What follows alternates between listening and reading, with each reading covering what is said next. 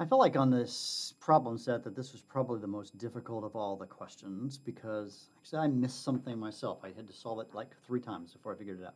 But anyways, you're still going to use the equation, the spring equation is 1/2 kx squared, but you're going to have it twice, right? So you've got one for the athlete and one for the non-athlete.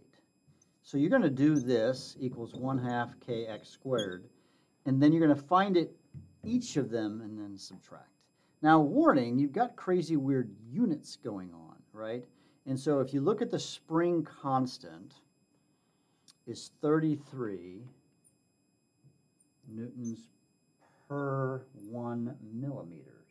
You're going to want to convert that to newtons per meter. And then you have to convert the x's to meters. They're both in millimeters.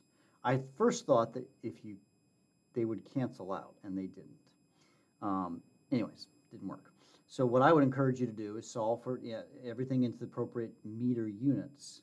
Plug it in, get this number, the athlete joules, and then the non-athlete joules with their different knees or whatever, and then you will subtract these two numbers to get your answer.